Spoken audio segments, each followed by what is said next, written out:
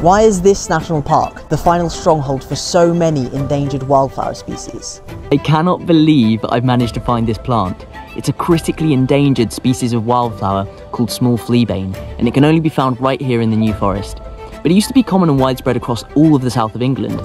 So what's changed? To answer this question, we need to go back a few thousand years, when the British landscape was a lot wilder, and animals like straight-tusked elephants, horses, moose, and bears were all roaming freely. It was amongst these ecosystems that our wildflowers originally evolved. They relied on these huge mammals to disturb the ground and churn up the soil, which reduced competition, triggered germination, and exposed the ground for seeds to establish. But soon, humans hunted these giant mammals to extinction, and the landscape was transformed for farming.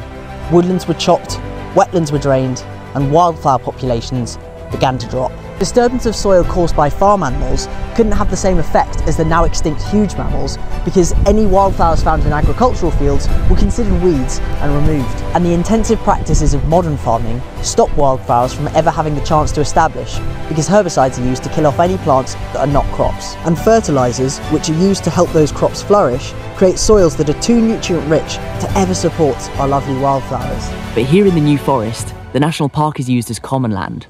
While the landscape is kept pretty wild, the commoners are allowed to use their sheep and their cattle to roam freely, grazing at the plants, disturbing the soil, and simulating these ecological conditions that have otherwise been absent from our landscape for thousands of years. And that allows plants, like this small fleabane, to cling on to existence.